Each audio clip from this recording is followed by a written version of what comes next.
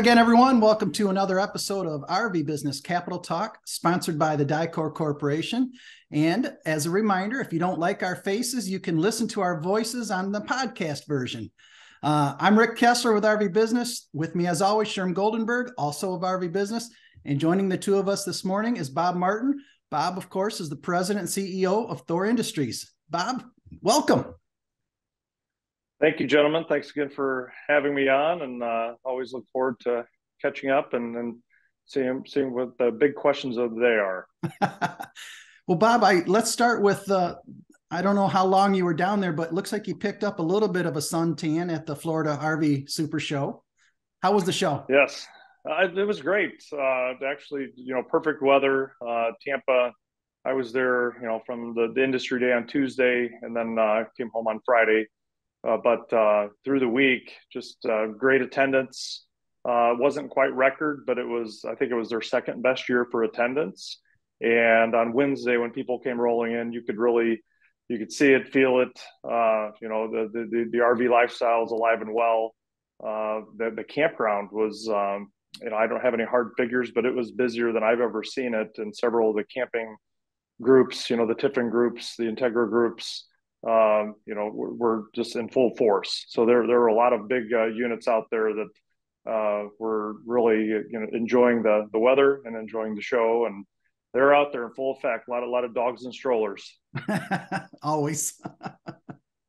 Here again, and your comments really could, to an extent, apply to several other shows we're hearing about: Boston, Grand Rapids, Cleveland.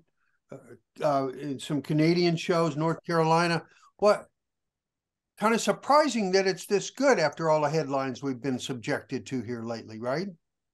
Yeah, it is. All of us, the last couple months of the year were pretty tough, and just not knowing what we're going to go into in the shows. So yeah, it was refreshing to get there and see, long lines to get in. It was long lines to check into the Tampa show, but then in talking to many of our dealers from throughout the country and Canada and Europe, just all the shows have been really, really well attended. And you've got to remember, this is, the third year of, the pandemic that we've been facing. And there are some shows that, some cities haven't had shows for a couple of years, and some dealers haven't come to shows for a couple of years. So you're getting, a lot of customers that maybe they didn't attend for the last 2 years, and they're coming back. So, it was interesting just to see really everywhere, all the cities you named. The dealers have shared with me that they had, actually great attendance, great shows. If they're not, record breaking, they're top 3 in sales. So units are moving, and dealers are happy to see that. So overall, it's been, I've been pleasantly surprised. We hear generally that sales may be not quite so consistently strong across the board as attendance seems to have been. Yeah, it depends on the product, the dealer. You've got, some dealers that are they're great show dealers, and they're geared towards it. And there are some that they'd rather sell on their lot. So, shows are it's a great barometer for us, but it's not the only one. Ultimately, we know that, Tampa's really busy, and it's important for us to have Tampa because there are a lot of sales that happen at the show, but there are a lot of people that go to the Tampa show to see product, and then they'll go back to Michigan and they'll buy their unit, when they get back this spring, or they'll work a deal over the phone, something like that. But, it's just great exposure for the industry to where we need these people that are the snowbirds to come in big numbers, and luckily they did. Bob, you meant go ahead, Rick. Well, you just said that you use a whole bunch of measurements when you decide what's going to be happening down the road here. But has these consumer shows changed your forecasting in any way? Not yet. You can't have just, a 1 week data point or several weeks. But as we get through January and into February, that's where we'll really start looking at the business and what we need to do, and what the rates will be for the rest of the year. But right now, dealers they've got inventory depending on the product. Some are starting to run lower, some are still tighter. Our Airstreams, they never really caught up on their inventory. And it's been some of your higher end products that we're moving at some of the shows, which is good. Dealers need to move some of those big units. And it's just a different deal. You're going a couple of years where customers would come into a show and to hear that you couldn't get a motorhome for a year, but now they can get motorhomes. In the U.S. they've caught up.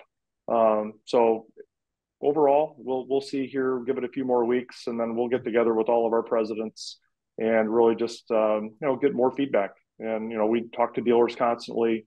Talk to some of the dealers from RVDA, and so it's not just the shows. It's just getting some sentiment from the people that are closest to the customer that tell us what we need to do to run the business. Almost schizophrenic, looking at the market, looking at the media, looking at what we hear in the restaurant from everybody. The shows having come on this strong, generally in attendance. We'll know about sales later, is what you're saying. Yeah, but it's for me, it's interesting because I love to go to shows. I like to just see what the customers are saying, and we worry about inflation, worry about interest rates, and I think we all have to remember that an RV it's relative to what people are seeing in the world. And I walked into a Montana fifth wheel, and I was listening to a customer. They were just explaining why they were buying that individual unit, and they said, we wanted to buy a cottage, but they're so expensive now, and they've gone up tremendously in price. So a condo, a cottage, just something like that, things that we're competing against. So even though our prices they're higher, but on a relative basis, it's still a very affordable way to enjoy a vacation and to be able to move around, enjoy your family. I think it just gets back to the core of what our industry is, and our people they're selling that at these shows. Yeah. I have a question about Rick. Do you have one first? Go ahead. Well, yeah, I do want to real quick. You started talking a little bit about a product there. I definitely wanted to ask you about the announcement last week of the partnership with Starlink. Yep. That really can't be exaggerated how big of a deal that is, in my book anyway.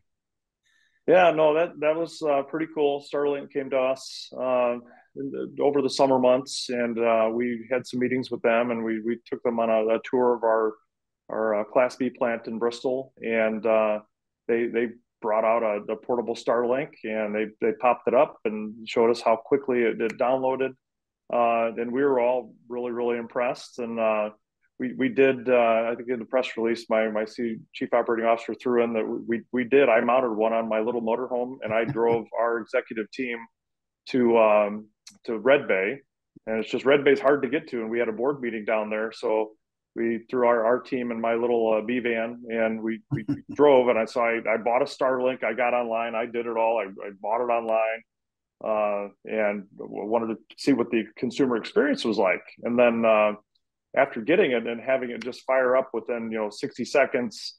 And so we had a group of executives that are on their email, downloading PowerPoints, working for it ended up being longer than the 9-hour drive. I thought it was more like 12, but it was invaluable. And in the evening people were streaming movies, so it works. And I started seeing just some of the influencers that are on social media just showing videos of all the Starlinks that are out in the campground, and it's expensive to put on, but I think many people they have Hulu, they have you get a Roku, a Fire Stick, and you have all your streaming services, and this works really well. You just I added my Disney Plus account and my Hulu account, and next thing you know, I've got TV everywhere, and it's while in the move.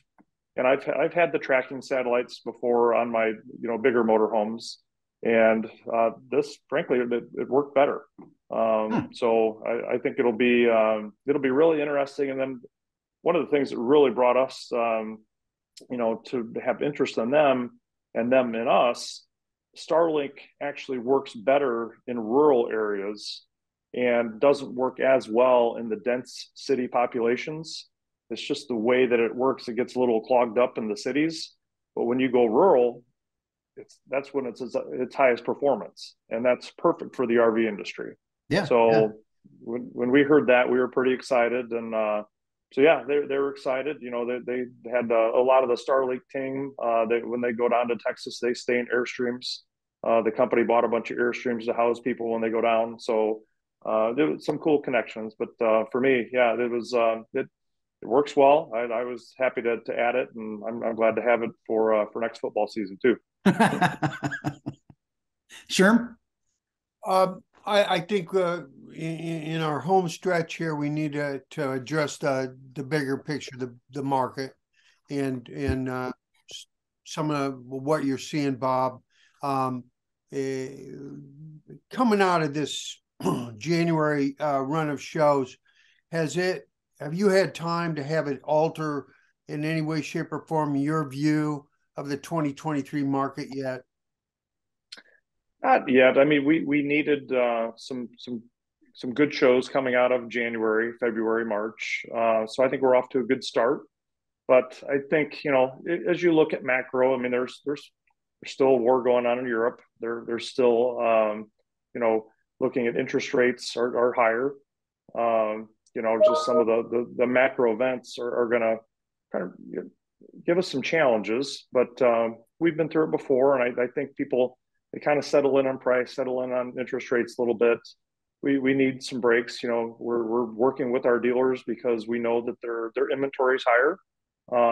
We know that you know, they still have some, you know, model year 22s that they really want to move, and so we're just working with our dealers, and we know that we need to get you know, some inventory flow, and it all starts with retail.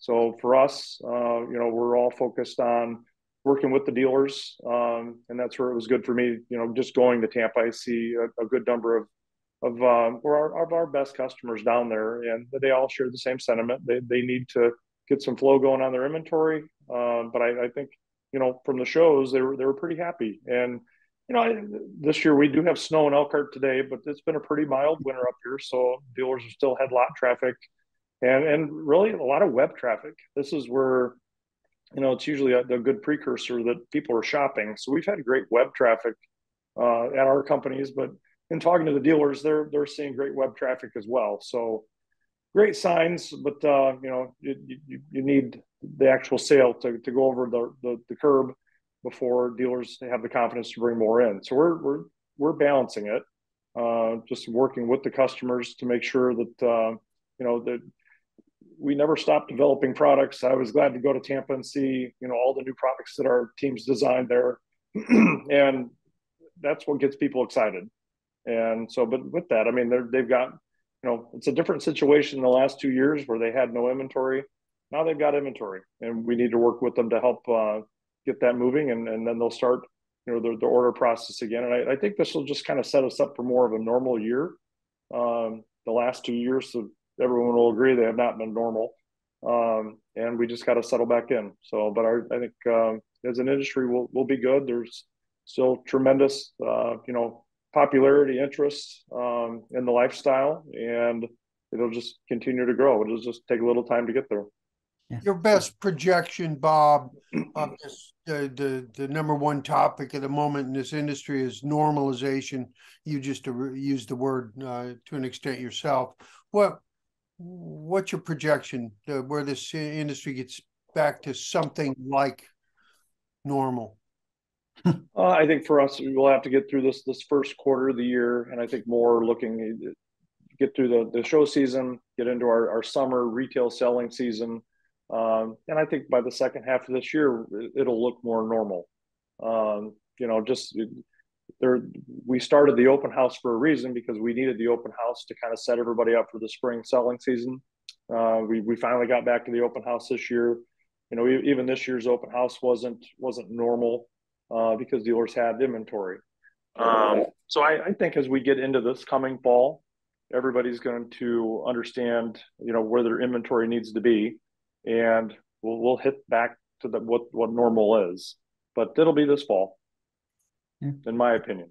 You mentioned for me, well, I'll throw one more question in here. What for me was a fortuitous comment, the open house. On my sources indicate that September 24 to 27, that week, will more than likely be the Elkhart RV Open House this week. Can you confirm this year? Can you confirm that? Your sources are better than mine because we haven't even talked about it. So, okay, we'll bring it up again in about 3 weeks. Yeah, it's usually spring we start talking about the date, but I mean it's no secret. It's usually, you know, you give some time after Hershey show, and but I frankly I haven't even looked at the calendar. We haven't talked about it, so it'll be something that we'll get into here later this spring. But I would say, you know, definitely, you know, already looking forward to the open house. You know, probably more product than ever. You know, just the display last year worked really well. We had the one rain day, but other than that, it was a great week. Just great to see our dealer partners again, and I think everybody was happy to come back. We had great attendance, and so I definitely it'll be coming. I just you know, your sources are better than mine for the date, so we'll see. We'll cut you some slack on that. Thank you, Bob. Thanks for the time and input. Yeah, thank you very much. Always great to catch up, and thanks for having me on. Thank you, Bob. Thank you.